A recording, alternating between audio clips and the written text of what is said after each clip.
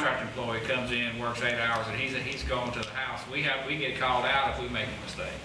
So we have a more vested interest in getting the job done right and making sure that it's done appropriately. And not that the contractors don't do a good job, it's just that I don't think anybody cares more about the system than our employees that have to work in the system and maintain it day in and day out. I believe if we can, hopefully through the new pay plan, if we can get the salaries at market level, I don't think we need to look at contracting things out. We would have a staff.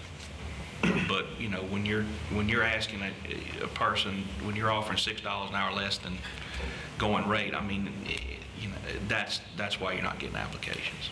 And I just don't want this to get taken the wrong way. We didn't say we didn't have any skilled labor.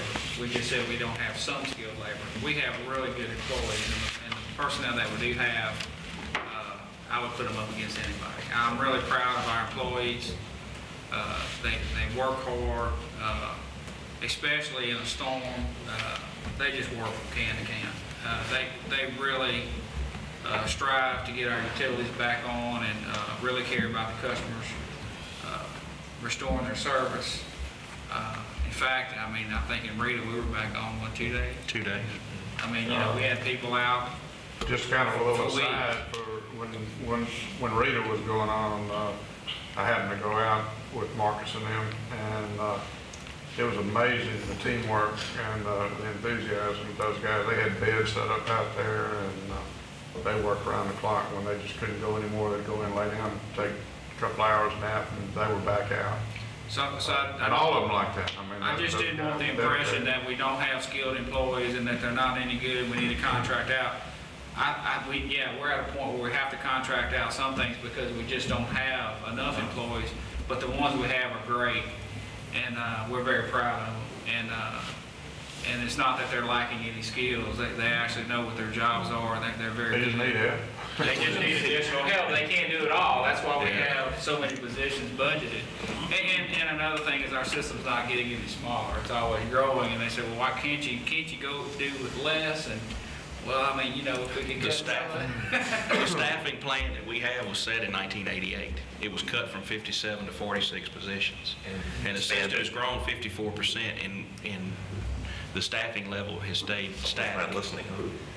Well, you know, the system, the saying of doing more with less, we have. And, but anyway, I just want to say, you know, I know it's redundant, but we're very proud of the people that we have. We all thank you for your efforts today and presenting all this to us and giving us that. And I know that you have it in a rough draft form now, but at some point in time, in the near future, very near future, if you could complete those drafts to reports where we could release them to the media and all of us could keep, you know, copy for our records. And I know the mayor probably knows all of the things, so I'm sure he'd like to copy of it for administration too. Does anybody have any other business or any questions about anything? Well, we certainly appreciate it. Thank you very much. Thank you. Very informative, very Very helpful.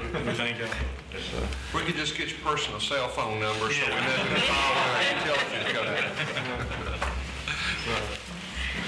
Is there any further business that we need to conduct?